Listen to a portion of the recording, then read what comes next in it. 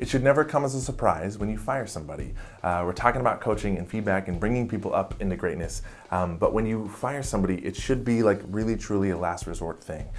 Whether somebody is a poor performer or they have a bad attitude or whatever, it is important that like we approach that conversation and situation where we come from a place of support and coaching and try to bring that person into greatness before we let them go.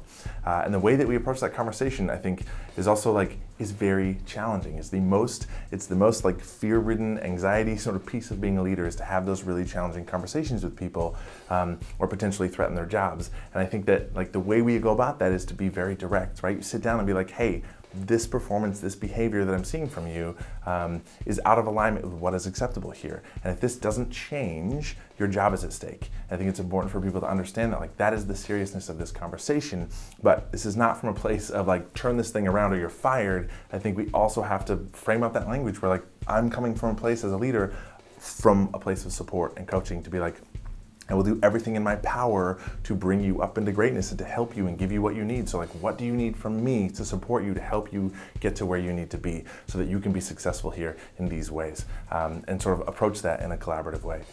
And this is a call for leaders, because this really truly does rely on your skill and ability to coach people and frame and have these challenging conversations and dive right in, because we cannot avoid them.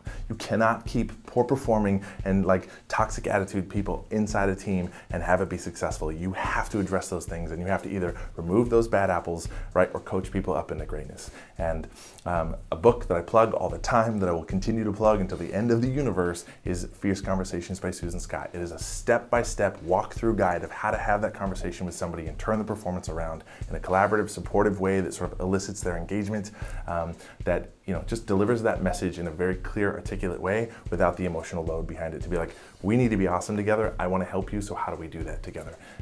It's really, really important, but that's it. As your responsibility as a leader, you need to be able to basketball. But for you, it'd be like hockey. Oh, because I'm Canadian? Yeah, just like throw in some Canadian, I don't know, jargon. Like throw in a Canadian metaphor. Like about moose, ice fishing. Do moose play hockey? Molson Ice.